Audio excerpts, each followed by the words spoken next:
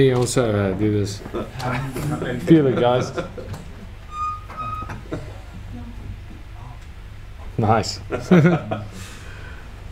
Well, congratulations and welcome to the UFC. What's the feeling like of your first UFC fight week so far? Yeah, thank you, man. I mean, this is massive. It everything came up and about so quickly. They literally phoned me and said, "Listen, you're flying out next week." So, I mean, I took the fight immediately. I was so excited for it. It was. I mean, in the beginning, as soon as the day, I said, "Listen, I'll take the fight." I didn't even know who the opponent was. I didn't even know what was happening. They said short notice. I said, "Well, am I going to need to pack my bags? Like, how many hours do I have? I'm still at the gym. Can I finish out the workout?" They said, "No, you have 2 weeks. Don't just chill out." That short. Yeah, it's not that short. So, I mean, obviously the weight was the only concern up until yesterday, and we are on track. We're exactly where I needed to be, and now it's not a problem anymore at all. And this week's been amazing. I mean, being on Fight Island, it's a historic place, and as soon as they announced it, I was so excited to watch the fights on Fight Island, and here I am competing on it. So it's been amazing. It's great. Without necessarily going through all the details, I mean, it was kind of rough to get your contract and get over here and get everything done, right? So, I mean, was there ever a point along the way where you thought, I guess I'm just not going to get to the UFC? Well, I mean, before getting the fight, yeah, but after they said, "Listen, will you step up?" and they said, "Listen, this is the fight's confirmed," and I was like, "Wow, great!" And then they sent me all the paperwork that needs to be done, and I was like, "Oh." And I'm not too good with admin to start with, and I was like, "Whoa!" Luckily, my girlfriend helped me out a lot, and my family, friends, team. Everybody just put hands together, and we got everything we needed to as soon as possible. Because with the whole situation, getting all the forms, working with government institutes, all that, it was insane. But I mean, we got it on time, and I just kept on telling everybody, "Listen, as soon as I get on that flight, I'm just gonna sit back and relax. It's almost gonna feel like the fight's over, like weight's over, because once you get on a flight, everything is sorted. Yeah. And then once I get here, nothing else matters. I mean, I know I'm gonna fight. I know I'm good." So we hear a lot about like the UFC jitters, the Octagon jitters, but you've been a part of some pretty big shows already in your career. So, I mean, obviously this is in front of no fans, so it's totally different. But I mean, do you feel like you'll still have those nerves that we hear from so often, or because you've been a part of these massive shows, do you feel like it won't be an issue? Yeah, I think the biggest challenge here is going to be the fact that I'm fighting in front of no crowd. The fact that I'm fighting in front of the UFC is nothing but more motivation. It's not going to get me more stressed. When I go out there, I fought in front of thousands of people, fighting KSW, 40,000 people, sold out Wembley Arena twice. It's as a main event. So, on my first debut in the international event of KSW, I was the main event in a sold out crowd in Hodge, and it was insane. But I managed that and I won that belt. So fighting for those big moments, they just tend to make me perform even a little bit better, even above my fireplace. So a lot of times when I perform there, I'm like, wow, where did you get that from? So, I mean, fighting in the UFC, I honestly believe I'm going to do something special and put on the best performance of my whole career. I was going to ask you, I mean, I think for casual fans, maybe this will be the first time they've heard of you, but hardcore is, they've seen your career and your kind of your trajectory. So you said do something special. I mean, of course you want to get a win, but do you feel like you want to come in here and show, like, hey, I am a contender, I deserve to be considered right away, or is it just kind of slow roll your way to the top? What's the plan? No, absolutely. I think I've never not finished a fight. In all my 14 wins, I've had 14 finishes. And I mean, my opponent, funny enough, has never been finished before. So, I mean, that makes for an exciting fight right there. I mean, somebody's always got to go in that sense, I guess.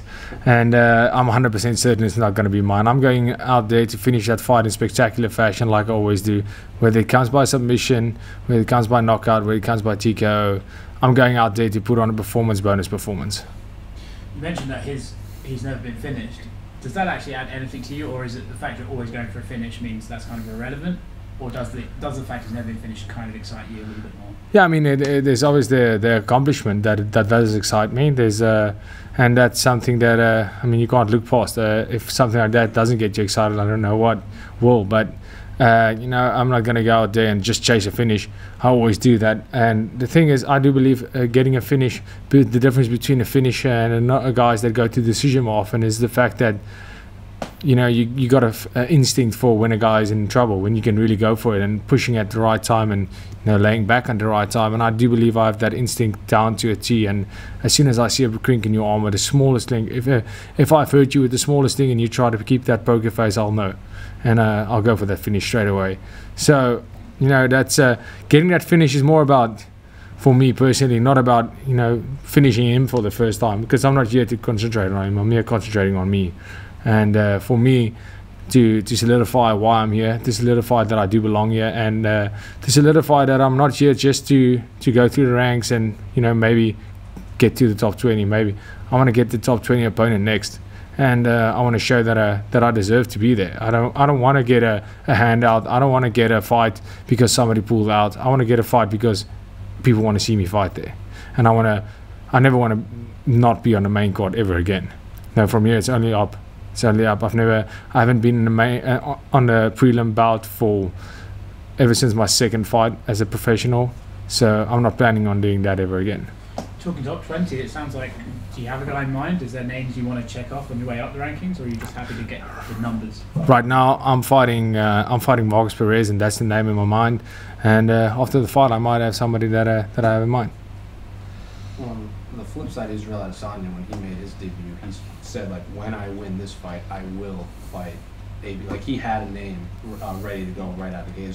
Has anyone told you or gotten, like, you should kind of plant seeds early in your career so people may be more interested in the fight when it does happen? Yeah, 100%. And I do believe that that's something you have to do. I mean, you can't leave it up to people saying, listen, maybe fight, because if you don't know who you want to fight, you have to know who you want to fight. I know who I want to fight. I want to fight a top 20 guy next the guy that is ranked number 20, and Trailblazer, if I'm not mistaken. He's ranked number 20 right now, and he's on quite a streak. So, I mean, for me, this is my first fight. I don't have any grounds on calling guys out and saying I'm going to beat you guys, you've made it. Let me prove myself first, and then put the division on notice, and then they'll start noticing who I am, and then I can start calling out guys properly. Given your experience prior to making your UFC, do you think the UFC should view you as more of a veteran, that one win and you should get these bigger names right away rather than that slow roll to the top? Yeah, no, so look, I have a perfect plan rolled out of how I want to see this go. I want to fight this guy, get into the top 20 and stay there, and get my UFC experience. I have a lot of experience outside of the UFC. I want to get my UFC. I'm still a young guy, and, you know, fighting in the UFC for the first time, I don't know if I'm downplaying it, but it's a big deal. And I think for any fighter, it's a big deal. And I'm super excited to be here. You know, the nerves are it's not going to be more nervous, like I said. It's just going to be, I'm fighting in the UFC, and that's awesome. And now the whole world can see what I've known for a while. And now I have a plan. I want to fight this guy, get into the top 20 and stay there for a couple of fights. I want to stay there and, you know, build my career, build my experience in the UFC for a year around the top 20 guys.